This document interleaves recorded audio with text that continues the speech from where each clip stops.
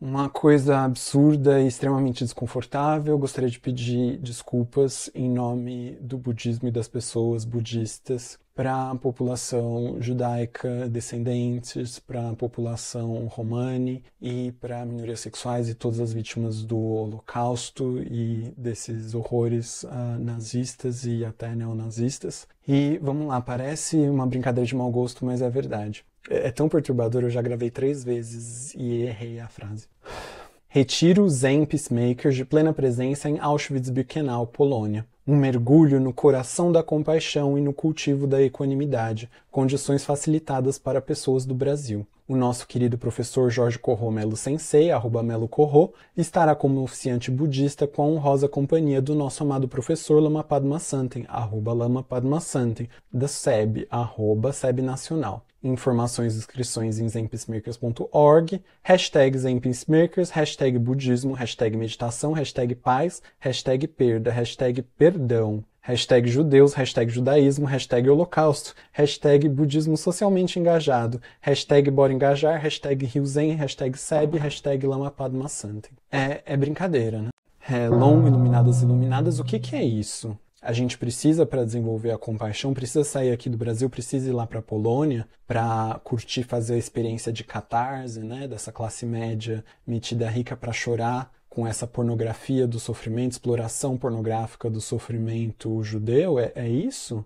Eu fiquei bem feliz de descobrir que no Brasil a gente não tem nenhuma experiência análoga ou remotamente parecida com os horrores que foram provocados ali em Auschwitz, né? A gente não tem histórico de escravidão nesse país, né? Não tem navio negreiro, não tem quilombo, não tem nada, né? A gente precisa ir curtir sofrimentos de branco, pegar essa classe média que se acha rica porque passa férias na Disney e explorar essas véias para ir chorar com essa exploração do sofrimento judeu. Hashtag perdão, gente. Ok, eu entendo que no budismo fala, né? Vá fazer retiros em lugares que assustam, mas quer dizer cemitério, lugares assim mal assombrados, porque aí a gente tem uma percepção mais clara do ego, que é o que tem que ser abandonado, deixado para trás, compreendido, dissolvido, enfim. É verdade também que nos ensinamentos Mahayana, da grande compaixão, a gente tem que ter um olhar de equanimidade, né? Então, por um lado, você cuidar e cultivar da sua mãe e de Hitler no mesmo tanto, e a gente tem que perdoar todas as pessoas e não guardar ressentimentos.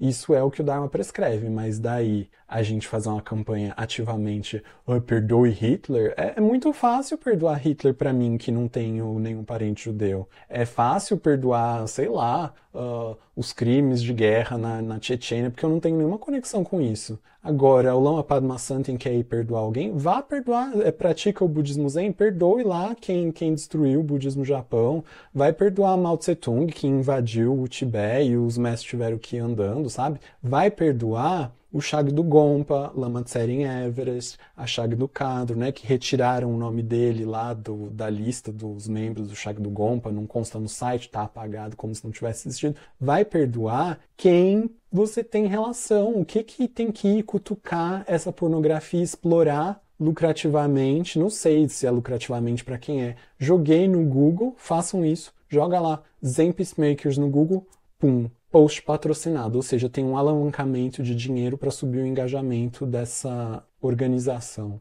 Acho deprimente, completamente fora de contexto, a gente colocar um verniz budista para pegar essa classe média que se acha rica, fazer comprar pacote de viagem, pagar lá o pacote, explorar e falar, ai meu Deus, as criancinhas que estavam no forno, eu senti tanta compaixão, e aí eu meditei, eu chorei. Eu também choraria, gente, eu tenho certeza que eu choraria. Eu choro assistindo Titanic. Eu chorei assistindo a propaganda da nova Kombi com eles, Regina e a Maria Rita. Mas é digno a gente vender pacote explorando a imagética do sofrimento das maiores atrocidades que foram feitas ali em Auschwitz para vender pacote de cursinho e meditação e processo catártico para essas velhas ricas voltarem de férias dizendo que tiveram assim a transformação, o contato com a experiência. Gente, é Brasil, sabe? Tem Pelourinho, vamos pro Pelourinho, quer ver alguma coisa? Cracolândia tá aí, orfanato, conselho tutelar, delegacia da mulher, um hospital. Na própria rua onde mora, tem mulher sendo espancada, tem gente com problema financeiro. Não precisa trocar a Disneylândia por Auschwitz. A gente acabou de ter uma tragédia no Rio Grande do Sul. Vamos ajudar com isso, ao invés de vender pacote. Parece que a organização no Rio Grande do Sul, em Santa Catarina, tem farroupilha, Guerra do Paraguai, vai para um campo de batalha, vai procurar alguma coisa por aí. Não vamos explorar esse marketing do sofrimento, não, isso daí é uma coisa muito suja. É de bom tom? Não é de bom tom, acho irrepreensível, nojento. Se vocês quiserem ver sofrimento, nunca se precisa ir longe. Isso daqui não é retiro budista, isso daqui é pacote para apaziguar o ego e fazer experiência de Disneylândia,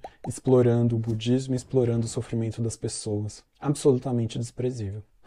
Eu acho absolutamente desprezível. Esse é o assunto de hoje. Sorry, muito desapontador. Tchau.